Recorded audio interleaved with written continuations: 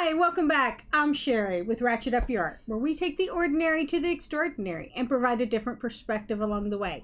And today we're going to use Brayers to make patterns and designs on our jelly plate. So keep watching while we ratchet up your art.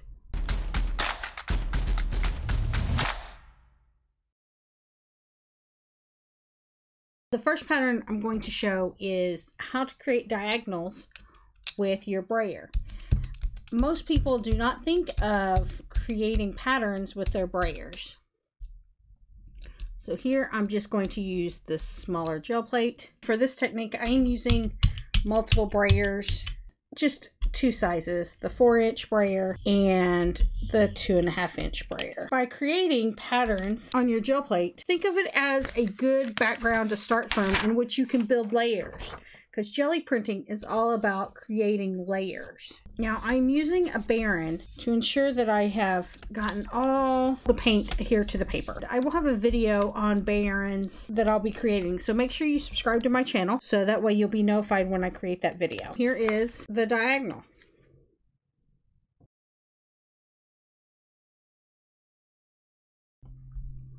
For this next pattern, I'm going to do color blocking, and this is just where you just add color to your plate in different areas.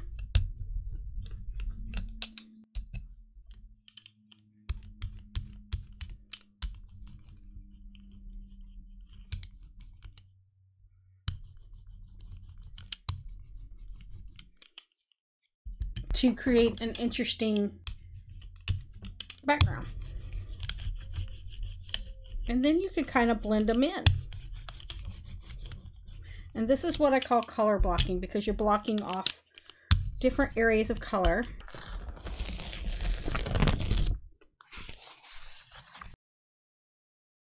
Looks like we got some diagonal that came through, but that's okay.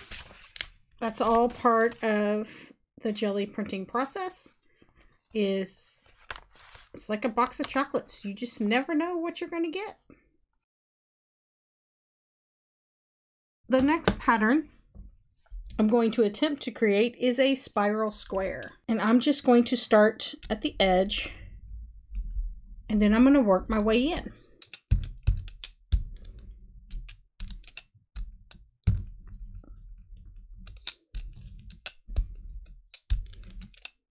Now for this technique, I'm going to stay with the smaller brayer.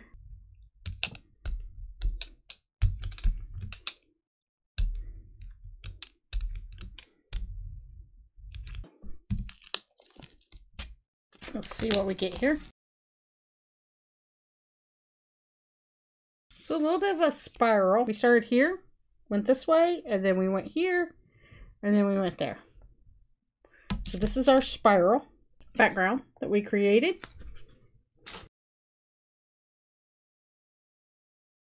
Keeping with the smaller brayer, I'm going to attempt to do a heart shape.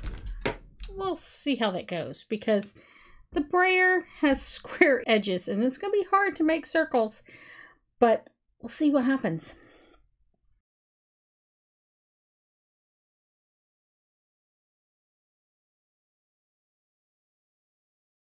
That's not turning out right. This side of the heart is not that good, but we'll make it work. This does not look like a heart. Oh, wow. Jelly printing isn't perfect. If I had a thinner brayer, it might be a little bit easier. We could try my 1.5-inch. I don't think it's going to turn well, but we'll see what happens.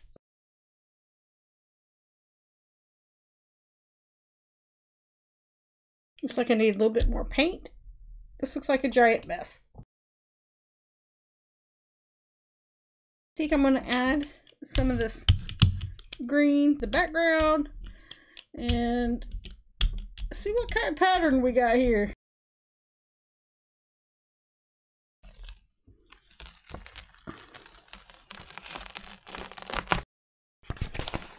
Well, that was an interesting background. I like how we pulled out some extra grunge paint off the plate.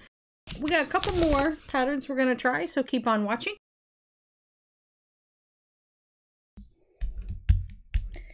So this next one should be pretty easy. We're going to make some squiggly lines. And I'm using my smaller brayer.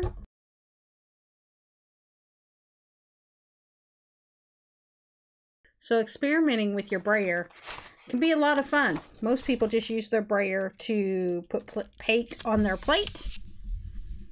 Here I'm just experimenting, making different backgrounds with my brayer.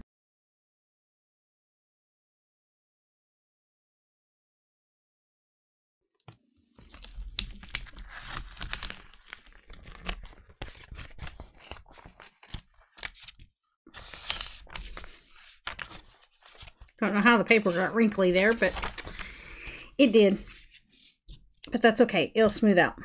So there's my lines, which will probably be a lot easier is if you did straight lines, of course. So, you know, you can always go in there and do your typical straight line.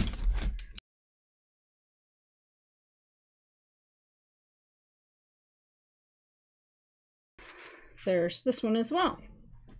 Now what I love about this is that I'm pulling up paint from the plate, and so I'm getting some interesting effects on my prints. To recap, let's go over the prints that I created. With my brayer, I created the traditional straight lines. Then with my smaller brayer, I created wavy or curvy lines. Then my sad temp at a heart. Wah, wah, wah. It'd probably be better if I used a smaller brayer to start with, or even a smaller one than this. Then I did a spiral square where I went this way. Then I went through here this way, and then the blue. So that's the spiral square. Then I did some color blocking, which is basically just mixing colors in the same color family together on the plate to create an interesting background. Now what you see on the print is also a remnant, a ghost print of the diagonal, which was the first print I created. So I just created with my brayer a diagonal pattern. I hope you enjoyed all those patterns and designs I made with the brayer. And I would really like to see what you make with your brayers onto your Gelli plate. So go ahead and tag me on my Instagram account at RatchetUpYourArt. And if you really enjoyed this video, give it a thumbs up and go ahead and subscribe. It would really make my day. And thank you for watching Ratchet Up Your Art.